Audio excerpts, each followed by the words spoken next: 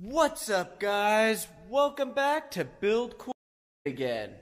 Today, it's back to work on our E-Z50. And in this episode, I was really hoping to be able to go for a test ride, but it's just not looking like that's how things are going to line up.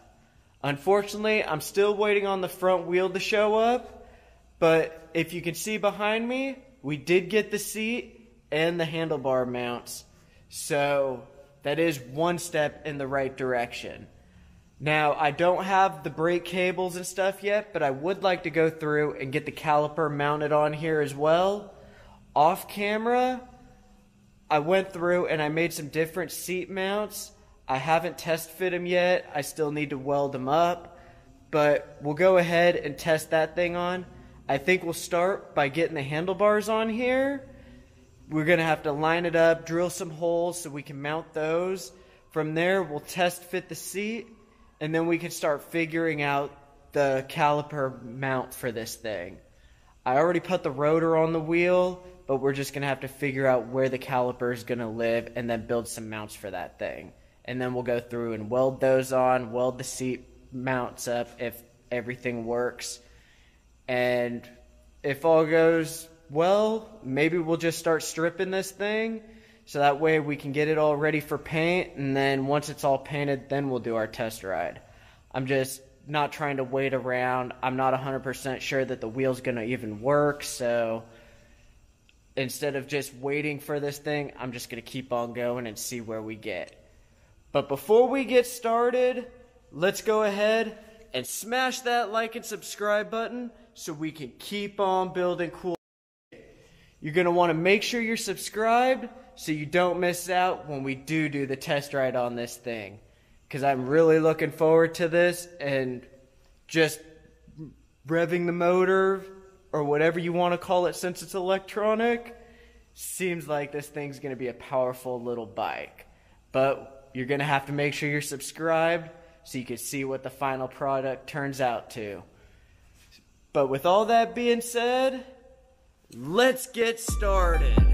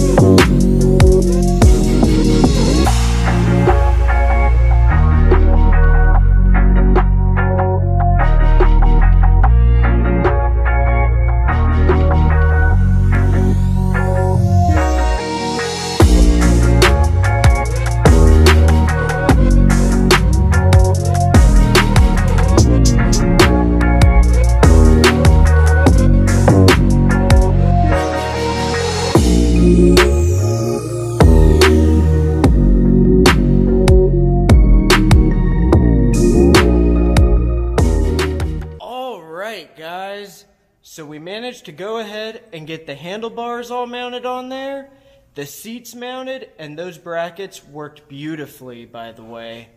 And then we got our tabs made for our brake caliper.